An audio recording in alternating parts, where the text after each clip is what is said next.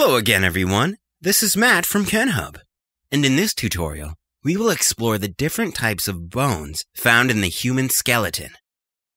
There are 5 types that are generally recognized, and they are identified by their forms, either endochondral or membranous, and by their general shape.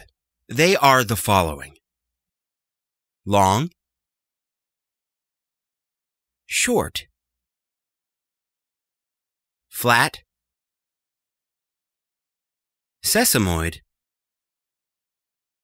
and irregular. We'll start with the long bones. They have a more complex anatomy, so this will be the most challenging group to learn. Long bones develop via endochondral ossification, a process in which the hyaline cartilage plate is slowly replaced. A shaft, or diaphysis, connects the 2 ends known each as the epiphysis. The marrow cavity is enclosed by the diaphysis, which is thick, compact bone. The epiphysis is mainly spongy bone and is covered by a thin layer of compact bone. The articular ends participate in the joints. The metaphysis connects the diaphysis and epiphysis at the neck of the bone and is the place of growth during development.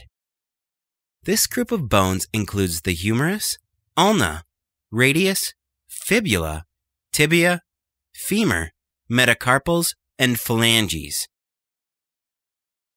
Next are the short bones, which consist of a thin external layer of compact bone covering a vast spongy bone and marrow, making a shape that is more or less cuboid.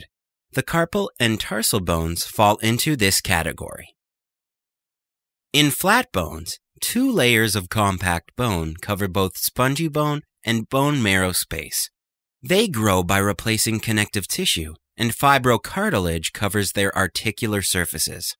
This group is compiled of the skull bones, ribs, sternum,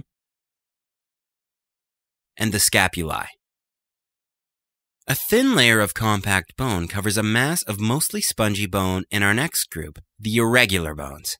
This group is not categorized by shape, but by bone content and includes bones of the skull, vertebrae, and hip.